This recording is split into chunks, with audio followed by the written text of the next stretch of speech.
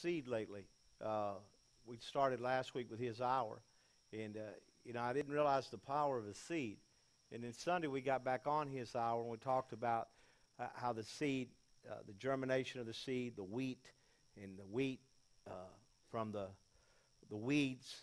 And now Jesus told Peter after the resurrection, he said, Simon, Simon, Satan hath desired you that he may sift you as wheat. Even at that moment, Jesus knew that Satan knew that Peter was wheat and not weeds, that he was somebody that had some substance to him. And it's important to understand when you're walking through, and maybe watching the movie helped me a lot, but among the apostles, the one absolute stunning success was Judas. He's the most successful of all of the apostles when you study his life. And the one thoroughly groveling failure was Peter. And yet, as you go through life, you realize what a success Peter was and what a failure later Judas was. You know, Judas was a success in the ways that most impress us. He was successful both financially and politically. Who doesn't like to be around people who are financially successful and sharp in politics? And he cleverly arranged to control the money of the apostolic band. He skillfully manipulated the political forces of the day to accomplish his goal. And Peter was a failure in ways that we most dread. He was impotent in a crisis, socially inept. At the arrest of Jesus, he collapsed, a hapless, blustering coward. In the most critical situations of his life with Jesus, the confession on the road to Caesarea Philippi and the vision on the Mount of Transfiguration, you remember that's when Jesus said, Satan, get thee behind me. You know, Peter was this kind of guy. He was embarrassingly inappropriate at times. Y'all got friends that way? They're just embarrassing at times, just inappropriate. He was not the companion we would want with us in time of danger. He was not the kind of person we could feel comfortable with at a social occasion. Time, of course, has reversed our judgments of the two men. Judas is now a byword for betrayal. No one names their child Judas. You won't even name your dog Judas. It's a name that we steer away from. Though I've met many Peters in my life and talked to them and people that are connected like that. One of the most honored names in the church in the world, St. Peter. When you go over to Rome, you'll see the cathedrals named after him. Judas is a villain. Peter, a saint. Yet the world continues to chase after the successes of Judas's, the financial gains of a Judas, to chase after the political power of a Judas, to defend itself against the failures of Peter, impotence and ineptness. Two different men. When you study in John 13:10, the scripture says, Jesus answered, a person who has had a bath needs only to wash his feet. Remember, he's taking care of the feet of the disciples here. John 13 would be known as the guest chamber. It's the place where the guests were. You have all the disciples there. You have Jesus wash their feet. You have the Passover, his last Passover. His hour has come. For he knew who was going to betray him, and that was why he said not everyone was clean. When he finished washing their feet, he put on his clothes and returned to his place. Do you understand what I've done for you? He asked them. He said, you call me teacher and Lord, and rightly so, for that is what I am. Now that I, your Lord and teacher, have washed your feet, you also should wash one another's feet. I've set you an example that you should do as I have done, which literally is servanthood. I tell you the truth, no servant is greater than his master, nor is a messenger greater than the one who sent him. Now that you know these things, you will be blessed if you do them. Verse 18, I'm not referring to all of you. I know those I have chosen, but this is to fulfill the scripture. He who shares my bread has lifted up his heel against me. I'm telling you now before it happens, so that when it does happen, you will believe that I am he. I tell you the truth, whoever accepts anyone I send accepts me, and whoever accepts me accepts the one who sent me. After he said this, Jesus was troubled in spirit and testified, I tell you the truth, one of you is going to betray me. His disciples stared at one another, at a loss to know which one of them that he meant. One of them, how do you run with one another this many years and not know the one who's going to betray? And yet they could not. Judas was very well disguised at what he'd done. One of them, the disciple whom Jesus loved. Who is he? John. What book are we reading out of? John. Who wrote this? John was pretty big about himself, wasn't he? Yeah, John said it. John said, you know, the one that Jesus loved, that's me, was reclining next to him. Simon Peter motioned to his disciple and said, ask him which one he means. Leaning back against Jesus, he asked, Lord, who is it? Jesus answered, it is the one to whom I give the piece of bread. When I have dipped in the dish, then dipping the piece of bread, he gave it to Judas Iscariot, son of Simon. As soon as Judas took the bread, Satan entered into him. What you're about to do quickly, Jesus told him. But no one at the meal understood why Jesus said to him. Since Judas had charge of the money, some thought Jesus was telling him to buy what was needed for the feast, to give something to the poor. As soon as Judas had taken the bread, he went out, and it was night. And I repeat this often to you, it was night, and it was never day for him again. We have been all over this passage the last week or so, and yet now we need to go into it a little more. I deal with this every year as a pastor. I talk this passage because it means so much to me. A young lady asked me this week, said, Pastor, why has so-and-so left the church? I said, well, they got into it with somebody else and they left. And then she said, well, then why did this one go? I said, well, they didn't get along with this and here, and then they left. And she said, well, what about this one? And she said, never mind, Pastor. I think I understand what's going on here. There is nothing more diabolical than, to me, seed. The word, when I say the word seed, I talk to you that we are seed, that inside of us is our spirit. But then there's another seed that can get inside of you that can destroy you. Everybody here is susceptible to it. No one can escape it in life. Eventually, life is going to happen to you. And when it does, how do you handle the seed of hell? When it tries to move inside of you and affect you. Nobody escapes this. Nobody does. Eventually, you're going to face it. You're going to deal with it. When Jesus told Peter, when he told the scripture about Judas here, I'm trying to grab my thoughts about Judas. I've heard people say, well, it was planned from the beginning that Judas was going to go to hell. He was really not one of the disciples. I'll just prove that all day long to you. And I can tell you this, just because I know something is going to happen in somebody's life by watching their actions doesn't mean I made them do it. I told somebody I love this week, you're in for a rude awakening. Because life doesn't shortchange you because you're this, that, or the other. Eventually, you're going to hit the wall. And when you do, it's going to be painful. You know, if you keep making these choices and these actions and this rebellion, you're not going to escape what's fixing to happen. And I was trying to be as rude as I could, as mean as I could, because it doesn't take long after 20-something years of pastor and 30-something years of ministry to look at folk and say, you keep being this way, eventually it's going to come back and bite you on the butt. Amen. And the poison is going to affect you dearly. It is bitterness. Bitterness is the seed. It's a seed that goes inside. It starts out small. It always does. 1 Peter 4:12, Peter said, dear friends, do not be surprised at the painful trial that you are suffering as though something strange were happening to you. In other words, life happens. You lay a bike down. You get thrown off a horse. You cough yourself to health.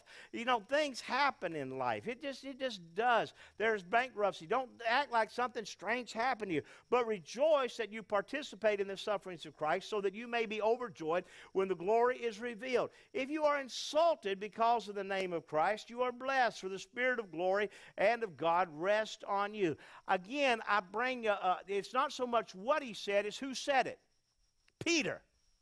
Peter said, don't let this thing mess with you too bad. In other words, he was a man who had gone through things in life. He had seen it himself. He's seen what they did to Jesus. And he said, look, don't let that shake you up in life. Hebrews chapter 12, verse 15, we believe Paul's the author here. He says, see to it that no one misses the grace of God and that no bitter root grows up to cause trouble and defile many. How many know you can't have a root till you've had a seed? The seed starts first, and if there's a seed inside of you, if there's that little bit of bitterness that gets in here, then of course what's going to happen? The root's going to come forth. And after the root gets ground, what comes from the root? Fruit.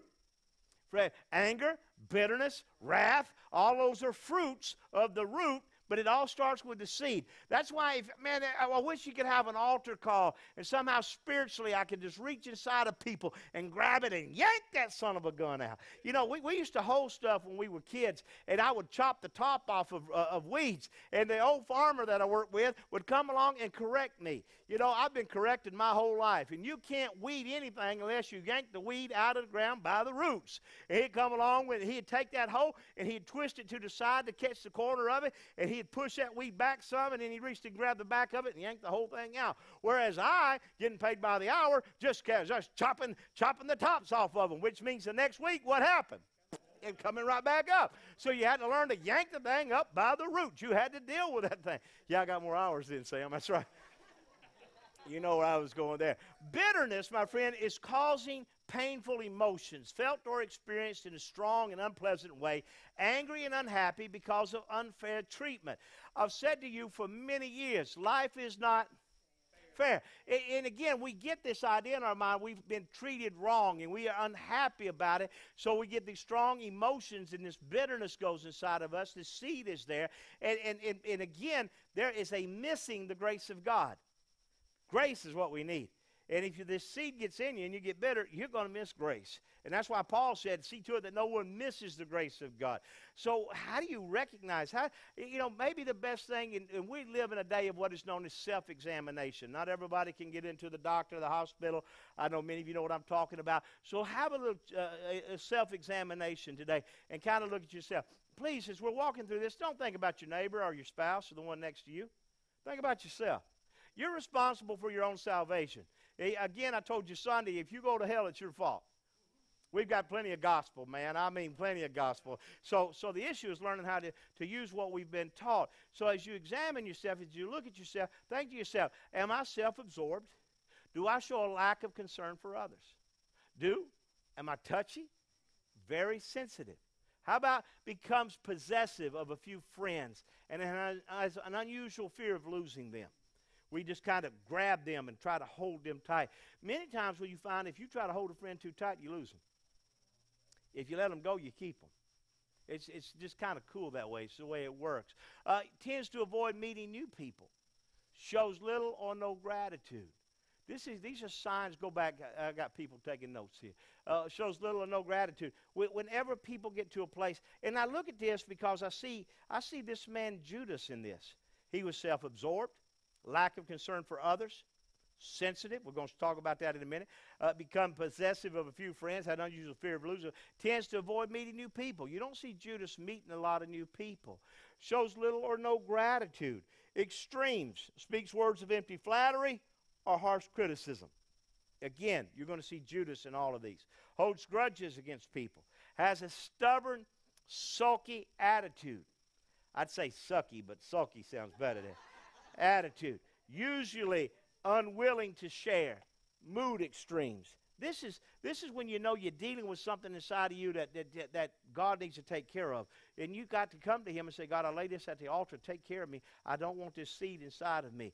When you look at Jesus, look at his humility. Only servants wash feet, and yet Jesus washed the feet of the disciples. He humbled himself. Philippians tells us that this is him who came from heaven, and to teach us to be like him. It's important to understand that as he served, we serve. I watched a show the other night, and I shouldn't have. It was The Preachers of Atlanta. I didn't know that was on TV. And I've seen the preachers of Detroit, and I hope they don't start a Preachers of Houston. I really don't, because I don't want to see my friends on there.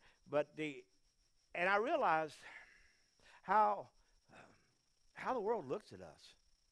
Of course, they only chose the knotheads. I mean, figure this out. Hollywood only picks, it picked the goofy ones, the weird ones. They had one preacher on there. They didn't even have to say, as soon as I saw his name, his dad came out a couple of years ago as a homosexual bishop and left his church and started another church. And so his son took that church, and he's on there. And I'm looking at all this, and I'm thinking, this is the messed up bunch of people. And here they are showing us this is the gospel. Amen. And I'm thinking, I don't want to show. We were offered a show, and I actually kind of turned them down. I don't want the TV camera in my home, in my life, and I don't want them all over you. I don't want them following Dick when he wrecks, you know. I don't I don't want.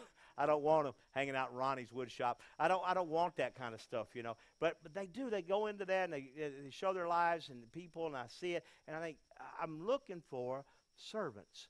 I'm looking for somebody that thinks like Jesus. I'm looking for somebody that's not big eyes and little U's. I'm looking for somebody that steps out, and this is what Jesus did. And during the time of and it's easy to find arrogance whenever you start serving. The hit dog barks, and of course there's Judas in the bunch, and he had a clean foot, but he had a bitter heart. Humility says this: yes, I was wrong. Thanks for showing me my weakness. Self-love is a counterfeit, leads to more discouragement, more cover-up, more of okay, I was wrong, but you were wrong too kind of attitude. This is a self-love. But the heart of Jesus is this: I'm not referring to all of you, he said. I know those I have chosen. Again, to fulfill Scripture. Psalm 41:9 says, even my close friend whom I trusted, he who shared my bread, has lifted up his heel against me. As soon as Judas then took the bread, what did he do? Satan entered into him. And he said, what you're about to do quickly, Jesus told him, knowing that he had made a deal with the high priest to go out and betray Jesus. Again, Psalm 41 is written quite a few hundred years before we get into John chapter 13. And yet it was an understanding that one day his heel would trip him up. Talking about the heel of Judas, he possessed a free will. You have a free will. Again, you don't have to go to heaven if you don't want to. God ain't puppeting you. He ain't making you do stuff. I don't say that God manipulates, but God works behind the scenes all the time for our good. So I can't use the word. It's more He's for us so much that he's always working. When you talk about Montana, and I don't know the whole story, Cuba, but I can tell you somehow, some way, God was working behind the scenes, amen, to make things good and better for you. You know, when we study this man, Judas, there's something about him. He possessed his free will. He was a treasurer, amen. He cast out devils, Luke chapter 10, verse 20. He healed the sick. His name was in God's book. Acts 1:25 says, by transgressions he fell. Judas' ability was his downfall. You know, one of the things you have to be careful of is never get to a place in life where your character can't keep you.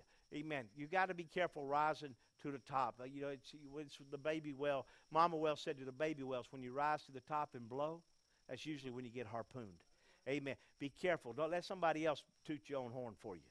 Let somebody else tell you. Don't run around and brag about yourself. Let others do that for you. So, and then Judas gets hurt. If you get a seed of bitterness in you, it came from somewhere. It just didn't happen. You didn't wake up one morning brushing your teeth, staring at yourself in the mirror, and all of a sudden it jumped in you. Something happened to you. Something made you get this way. You went through a life situation. In Judas's thing, we back up just one chapter into chapter 12, and we realize that the anointing of Bethany, there when Lazarus was there and Martha was there, and then Mary comes out, and she drinks that alabaster box, and she pours it over him. And it says, he said this, but one of his disciples, Judas Iscariot, who was later to betray him, objected. He got upset over this. This is what bothered me about this. He was upset over somebody else spending money. Not his money, somebody else's money. But he wanted the money. He wanted that. And he says, why wasn't this perfume sold and money given to the poor? It was worth a year's wages. Judas could look and smell that. Guys, there's perfume and then there's cologne. There's some stuff out there that's good. You know, David Huff got around me a while back. I went, I can smell it from me to you. I said, David, what you got on? He had that Starbucks coffee in his hand coming out of the hotel. I said, dude. I said, what is that? He told me some big, long name. Petunia to you, too. So he says it to me, and I said, bro, that smells good. Well, a month later, it came in the mail to me. He thought I liked it. I've only wore it once or twice since then, because it's so strong. And it come in a little tube, cost $50 for a little bitty tube of this stuff. Man, I mean, so I still got it, enjoy it. But I'll wear it when David comes again. But that stuff is expensive. Judas looked at this stuff, smelt it once, and he said, that's a year's wages in there. You don't hear what she says that. It was Judas that brought up it was a year's wages. He knew the price and the cost of what she was pouring over him. And here it is, as she's pouring it over his body. Guys, I don't know if we fathom. I don't know what your W-2 said, but take that and make it into perfume. and drop it one time. One time. You don't get nothing else. That's it. One time. And she's pouring it all over his body. And so he said, why was this perfume sold and the money given to the poor? A year's wages. He did not say this because he cared about the poor.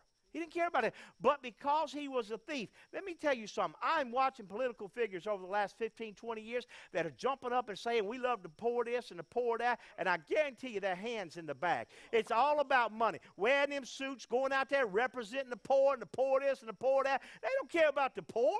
They care about the money they put in their pocket. It makes them look good on TV in front of the poor. They got the spirit of Judas in them. You see it all over them. I watch it every night on TV. You'll see one of them pop up there. One of them last name be X, the other one be O, the other one be U, whatever it is. Amen. But they're all about themselves and making themselves look good in front of everybody. Thus was Judas in what he was doing. And the Bible says that he did not say this because he cared about the poor, but because he was a thief. As keeper of the money bag, he used to help himself to what was put into it. Which tells me that for years here, he'd been stealing. And yet Jesus never once rebuked him. Never once got on to him. Never once said, why are you doing that? Can I tell you something? The worst thing that happened to you is that Jesus let you get away with stuff.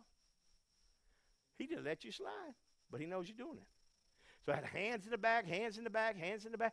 So we got this problem here with Judas's life. And as I'm walking through this, I'm thinking to myself, Judas. Man, the perfume showed the worth of the relationship. Let me say that again. When she poured that perfume over Jesus, she was showing what the relationship was worth. Many times, what have we done to show what our relationship to him is worth? I'll tell you one thing. You showed up on a Tuesday night. Thank you. You're a tither. God bless you. But it's got to be over and above that. Amen. Our life, 24/7, Monday through the next Monday, everything we do is to show our relationship with him. He means that much to us. That's what she was saying. She meant that much. And then, of course, Jesus said, you know what, leave her alone. This is a memorial. And it was passed down from then on. Amen. He said, leave her alone. It was intended that she should save this perfume for the day of my burial. Notice the words it was intended. In other words, she kept that perfume. She had a revelation and an understanding. She listened when the boys didn't. Some folk in the house listen when others ain't catching it.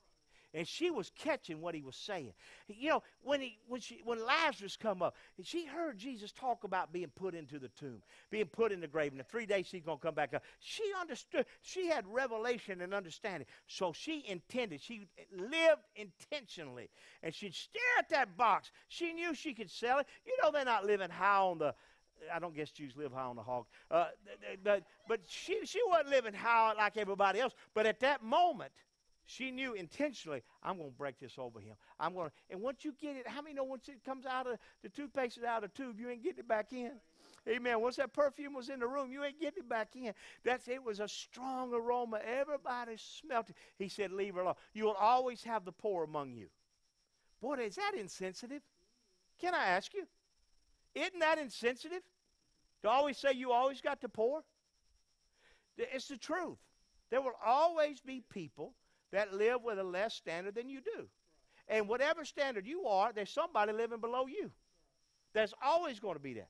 So Jesus said it's always going to be, you're always going to have the poor. He said, but here, listen, but you will not always have me here. Here's the thing that happened. At that moment, Judas, that seed goes in. That's it. That is the moment. Because up until now, he's getting away with it. I mean, he's been getting the money, using the money, getting the money, using the money, getting the money, using the money. But now he wants some money. Jesus said, no, he has just exposed himself for the greedy fella that he is. Seed goes into him, he gets hurt. Again, hurt that's not dealt with properly becomes bitterness. Bitterness starts a root, it's going to bring forth hatred. Jesus said, if you hate somebody, you have murdered them. Amen. That's why you got to check yourself. So you look back, you have to go back and deal with the hurt. We're all going to get hurt. When your kids get in trouble, you're going to get hurt. When your kids hurt you, it's going to hurt. The seeds go in there, so you've got to deal with it at that moment. Now, the 4 A's are very important here. Anger always assassinates authority. Anytime you get angry with the authorities around you, and I've had to deal particularly with my youngest son about this because he's got issues with teachers. Anger always assassinates authority. Whenever you get angry and you don't deal with it properly, you're going to go after the authorities in your life. When our nation right now, we're in a political season. Watch what happens. Listen to the authorities around us and how anger goes out. Watch what happens when you get mad when a policeman pulls you over and you don't think he should, and you're mad. Watch it. Watch yourself. Give me your badge number. What's your name? Well, we get all puffy and huffy. Amen. Anger always assassinates authority. Get mad in this church and watch who you're going to go after. Anger always assassinates authority. You go after them. Keep this in your mind because it's important that you not get mad at people or upset or let anger control you. Amen. Because it always goes to that. You know why I learned this? By dealing with people who struggle with alcohol. Because when you get angry, it ain't nothing like putting a little alcohol in the little bitterness working. You get anger and alcohol working together, my goodness, you got the concoction for somebody getting hurt. Amen. This is where this works. You say, Pastor, why don't you drink? This is a part of it. I know me. Amen. So this anger always assassinates authority. Be careful with this. Watch your anger. And this is what happened to Judas. As soon as Judas got angry, he went to assassinate Jesus. He sold him out. He left that day. Amen. He got his 30 pieces of silver. Listen to the history of Judas. Unknown by his friends. They didn't even know him. Come on up, Joseph. They didn't even know him. Been with him 2-3 years. They didn't even know Judas. You know, there are people that dwell among us. We don't even know them. Sometimes you don't know people till they get put in a situation to see who they really are.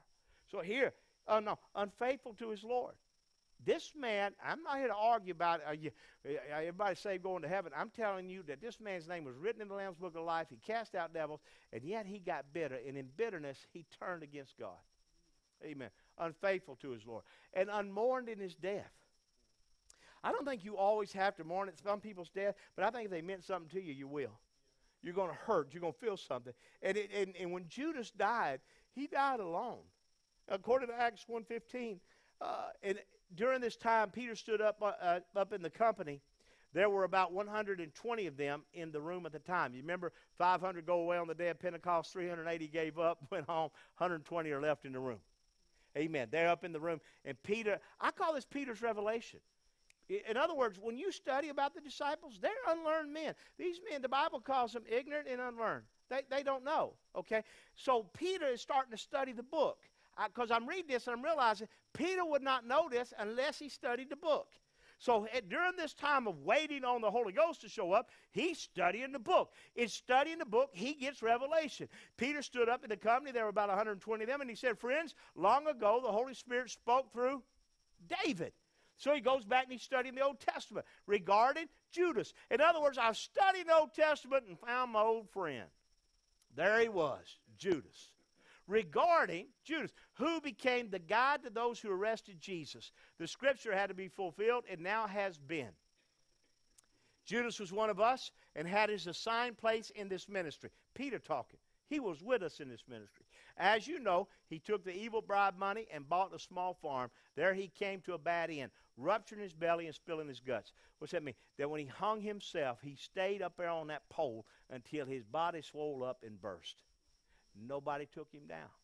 Amen. And he splattered the ground, spilling his guts. Everybody in Jerusalem knows this by now. They call the place Murder Meadow. And they took his money and they bought that place where he was. Amen. It became a place for people to be buried who did not have a place to go and get buried. There are two warnings that I want to close with. First, the journey into rebellion, into sin, into hurt, into pain. Sin is too soft a word even to use in this. Sin simply means missing the mark. We miss the mark all the time. I would tell you that Judas did more than miss the mark. He was a man that allowed himself to be swallowed up with greed, position envy, to be ahead of everyone else, to be the man.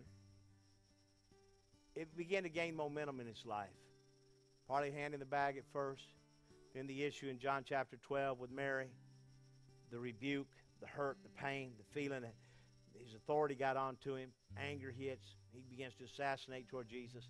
And it's sad to be associated with Jesus and yet refuse him and be lost. It's sad to be involved in in a good church, with good people, with good worship, with great intentions, to do the best we can, and turn around and walk away from God because you're bitter. Let's stand.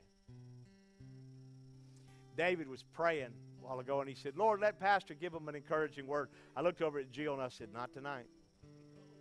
You know, this is an encouraging, maybe the best encouragement you can get. Don't get bitter. Don't allow bitterness to own you. Amen.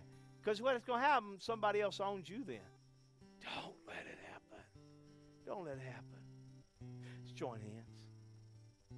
Amen. Father, it's my brother and my sisters. My prayer for them tonight is that you would strengthen them. Lord, you would keep bitterness away from us, and you would help us to understand that everybody gets angry. But for us not to let the sun go down on our wrath, to not allow ourselves to get in a position where bitterness begins to consume us. Let us live in such a way that it rolls off our back. And I love you, and I thank you for this house. In Jesus' name, amen. Acts chapter 28. Hold on, guys. Let me just give you one more story. Just came. Acts 28. It's a whole nother sermon. Many of you heard me preach this years ago. But Paul gets bit by a snake on the Isle of Patmos. And the Bible says he shook the snake back off into the fire, and he felt no harm. The testimony of the people of the island said he should have swollen up. He should have died. That's the testimony. When you get bit, when you get angry, when you get bitter, you puff up, you swell up. And you can't hide your countenance. Guys, you can't do it. That's why I try to get right every Tuesday, Wednesday, and Sunday. All right? Good. I warned Jennifer, too, here, okay? Because she can't hide nothing on the platform. If you notice that, if she gets the giggles, it's over up there. I warn her over and over. Yeah, but here it is. You puff up. And then if you stay poisoned long enough, if the poison stays in your body, it'll kill you. You'll die. But the Bible says that Paul shook it off into the fire, and he felt no harm. One day a farmer had an old mule named Sam, and he loved Sam with all his heart. Sam had been a great mule. He had pulled the team of wagons. He had plowed for him. He'd done a lot of great stuff. Sam got sway back and old, and he couldn't take it anymore. And he said, Sam, I'm going to put you out in the fields. And he put it out in the pasture, just like I did Rojo, my old horse. Just let him go out in the pasture to get fat and enjoy. Well, he forgot a great big cistern that was out there, an old well that he had forgot to cover up. And old Sam had stepped on the boards. It broke, and he fell down in the well. There was Sam in the bottom of that well. The old man went and he found him. And he broke his heart because he saw the mule there, unable in the 1800s to pull the old mule out. He thought, went home, and he thought to himself, what am I going to do?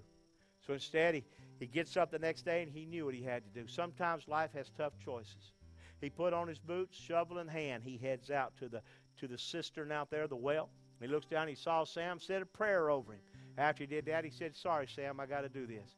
He took a shovel full of dirt and threw it in. It hit Sam on the back. Sam made out of tough stuff. He'd been around a long time for a reason. As soon as that dirt hit Sam on the back, he gave it a little shake, and he stepped on it. He got another shovel full, hit him on the back, he gave it a little shake, stepped on it. Got another shovel, hit him on the back, shook it off. Amen. He just kept doing that. The sun's setting high now, sweat sloshing in the old farmer's boots. Calluses are now forming. Oh, where blisters once were, the farmer keeps digging. Amen, keeps throwing it. Sam shook that last little bit off, stepped on it, and walked out of the pit. Sometimes you just got to keep shaking it off. Amen, because people keep piling it on and piling it on and piling. You just keep shaking, you keep stepping. You keep shaking, you keep stepping. Eventually, you're going to get out of where you're at. Amen, go get your kids.